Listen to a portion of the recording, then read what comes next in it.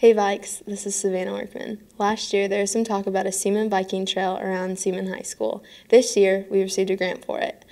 Now let's head over to Mrs. Welch to hear more about it. The biking trail project came about because we were looking for a safe place for our students, our athletes, and our community members to be able to go out and run, walk, without worrying about a car hitting them. Safety was our key factor in deciding on pursuing a biking trail. The next part of it was the financial side, and so we started looking for grants and other activities like the 5K Fall in the Fitness Fun Run. That's going to help sustain the trail. The grant that we just recently received from the state is for $160,000, and that's going to be able to put in phase 1 of our trail, which will actually end up being about a mile.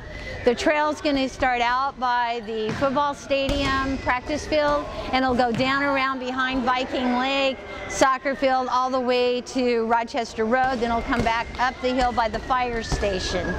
So, you know, the whole idea, we're going to put lights out there.